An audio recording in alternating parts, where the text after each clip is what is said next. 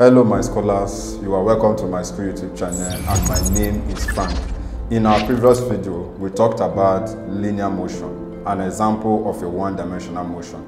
In today's video, we are going to be discussing about projectile motion, which is an example of a two-dimensional motion. So relax, do not go anywhere, and we'll be right back.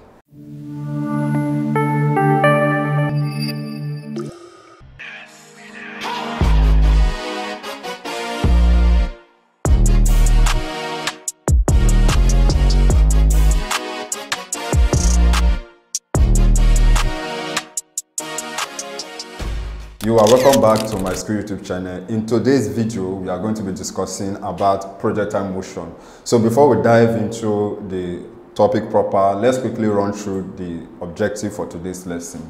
So at the end of this lesson, scholars should be able to state the meaning of projectile motion, state the meaning of projectile with example, derive the range, maximum height and time of flight of a projectile, which are terms that are related to projectile motion.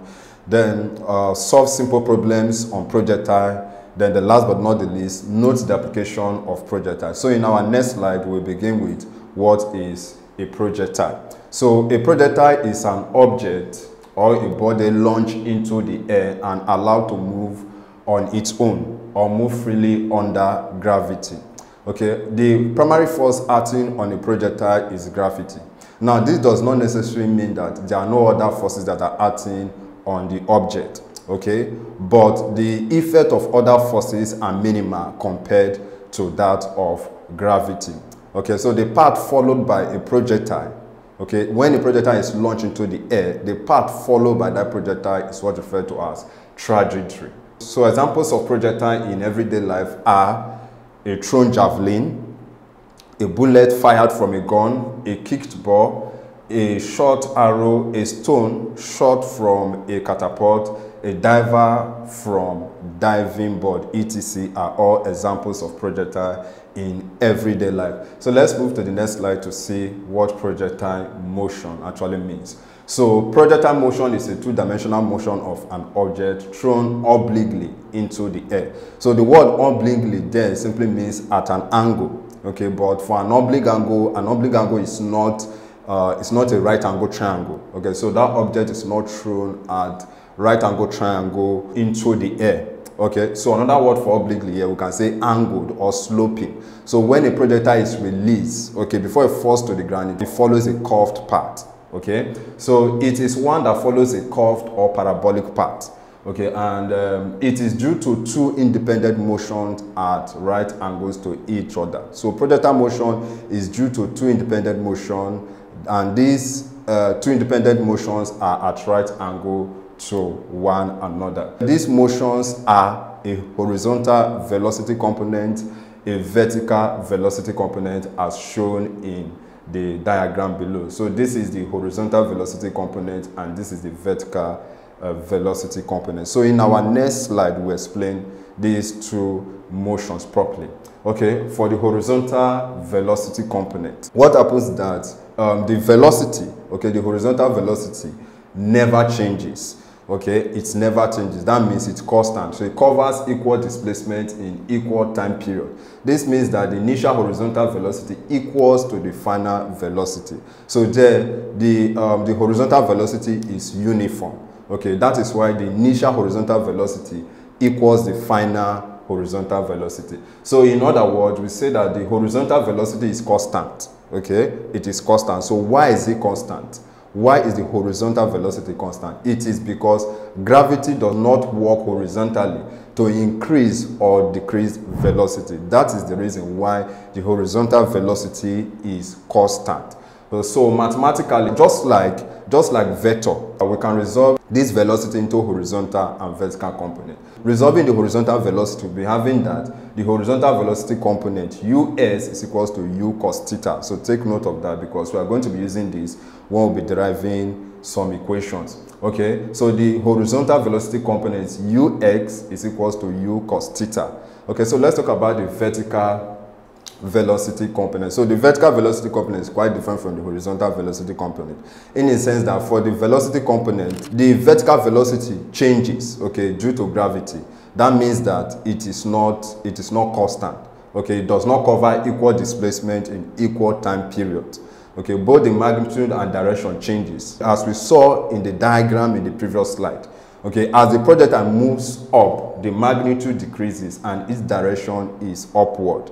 Right? As it moves downward, the magnitude increases and the direction is downward. So mathematically, the vertical velocity component uy is equals to u sine theta. Okay, it's equals to u sine theta. So take note of this too when we'll be deriving the range, the maximum height, and the time of flight. We are going to be using these velocity components. So let's move to the next slide. So on the next slide, we are going to be discussing about terms related to projectile. So this diagram represents the diagram of a projectile motion. Okay, so these symbols are very, very important and we should take note of them. So the U here is called the velocity of projection. Okay, while the H here is referred to as the maximum height. The theta here is referred to as angle of projection, while the area stands for the range, or you say the horizontal range, which is the horizontal distance. Okay, so I've seen in WAEC past question where a diagram like this is given with all these symbols, and we're asked to identify the symbols, to tell them what they represent. So this is very, very important. So let's define each of these symbols. Okay, so the theta there represents, or is called, the angle of projection. Okay, and the angle of projection is the angle with the horizontal at which the body is projected. Or you can say it is the angle that the projectile makes with the horizontal, okay, with the horizontal plane, and is denoted by theta. Then we also have our velocity of projection, denoted by u. It is the velocity with which the body is projected. Very simple. And it is denoted by u. So let's move to the next slide to see the other terms that are associated to projectile motion. Then we have time of flight of a projectile. So we define time of flight of a projectile as the time required for the projectile to return to the same level from which it is projected. The time required for a projectile to return to the same level from which it was projected. So time of flight of a projectile is denoted with capital letter T. Okay, it's denoted with capital letter T. So below we see the derivation of the time of flight. Okay, the time of flight. So I want us to move to the board to derive the time of flight of a projectile. So in deriving the time of flight of a projectile, we need the first equation of motion, which is V is equals to U plus AT, right? But remember that time of flight of a projectile simply means, let's assume that this is the horizontal plane where the object is projected and it got to this height and returned back. Okay, that is what referred to as time of flight of a projectile. So, but the object will spend some time to get to this part. So the time the object spent to get to this part is what is referred to as time to reach maximum height, and is denoted by T mass. Okay, is denoted by T mass. Why? Now remember that when we are discussing about motion under gravity, okay, one of the points that I said you should take note of is that the time taken to move from the horizontal level to the maximum height is the same as the time taken to move from the highest point to the horizontal plane. Okay, so that means that time of flight is equals to 2 time to reach maximum height. Okay, now take note that this motion is about the vertical component. Okay, it's about the vertical velocity component. So we are going to do some substitution here. This u here is equals to the vertical component of the motion. So in that case, u becomes uy.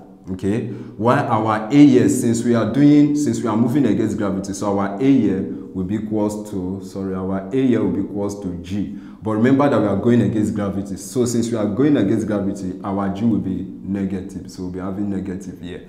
Okay. Now, remember that at maximum height, okay, at maximum height, v is equals to 0, right? So we are going to substitute this into our equation of motion. So in that case, we'll be having, okay, let's still leave our v. So v is equals to uy, right, which is the vertical velocity component minus gt, right? But remember that at maximum height, Okay, at maximum height, v is equals to 0. So we'll put 0 here is equals to uy minus gt. Now remember that your t here is time to reach maximum height. Okay, time to reach maximum height. So let's collect like 10. So if we move uy to this side, we're having minus uy minus is equals to minus gt. So minus can kill off minus. So we make t, okay, the subject of formula, so that t is equals to uy all over g. But remember that this uy is the vertical velocity component, and the vertical velocity component uy, as we saw earlier, is equals to u sine theta. Okay, so in place of uy, we replace it with u sine theta.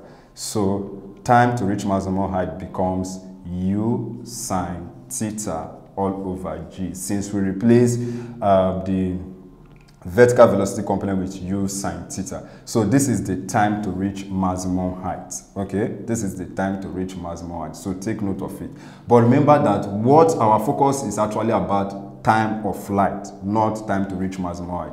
But time of flight is equals to 2 times time to reach maximum height. Like I explained earlier, I said the time to move from this point to maximum height is the same as the time to move from the maximum height back to the same horizontal plane, right? So in that case, our time of flight is equals to 2t mass. I think I've stated this earlier on here, right? So, but we know that this is time to reach maximum height, and our time to reach maximum height is u sine theta all over g. So we just substitute this value in place of t mass, so that t is equals to 2 sine theta all over g. So this is the formula for calculating time of flight of a projectile. Okay, so let's move over to the screen. So what you are seeing here on the screen is exactly what I did on the board. So I went to the board so that you see properly how the formula came about, okay, instead of just showing you on the screen.